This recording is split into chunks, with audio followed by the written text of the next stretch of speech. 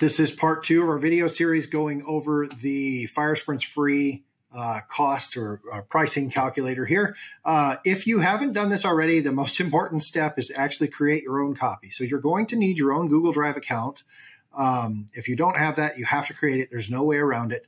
And you can go up here to File and then click Make a Copy.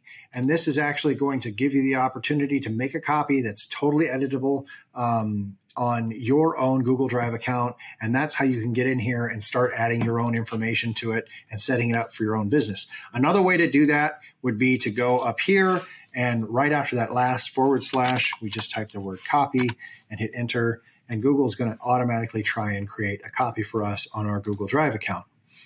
Now, if all of this seems like too much work for you, feel free to go to firesprint.com and check us out. Most of these wide format products are available at firesprint.com. And you don't even need to use the pricing calculator because basically take our price to you, which is free shipping over $49. Take our price to you, double it on larger orders, maybe triple it on smaller orders, and just give that price to your calculator and call it a day.